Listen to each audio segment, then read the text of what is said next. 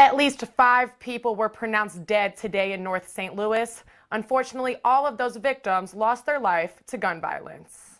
Early Sunday morning, 4 people were killed in 3 separate shootings. The first happened just after midnight.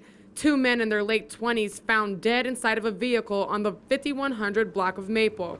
The preliminary investigation revealed the victims exchanged gunfire with unknown occupants of a silver sedan near Martin Luther King Boulevard in Hamilton. Just before 4 a.m., 3 victims were shot at near the 4600 block of Morganford, leaving 1 dead, a 16-year-old female, and 1 injured, a 21-year-old male. Police located the victims in an alley near Neosho. The 21-year-old was transported to the hospital and is in critical but stable condition. Just moments before, a 39-year-old man was pronounced dead on the scene after suffering multiple gunshot wounds on the 3100 block of Utah. And the most recent homicide happened Sunday evening just after 4 p.m. A 35-year-old male was shot and killed in the parking lot of Newstead Market on Newstead and St. Louis Avenue. Bystanders say 2 men got into a loud argument.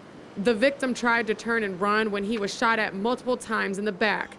The suspect left the scene on his bike and is still on the streets. You know, but the guy ain't no problem. He's a panhandler. He used drugs, and he wasn't a problem. You probably could have slapped him and he'd have been gone, but that was senseless. Yeah. A senseless killing.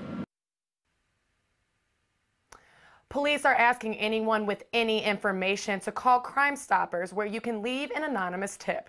Reporting live from Powers Insurance Bureau, Michaela McGee, Fox 2 News.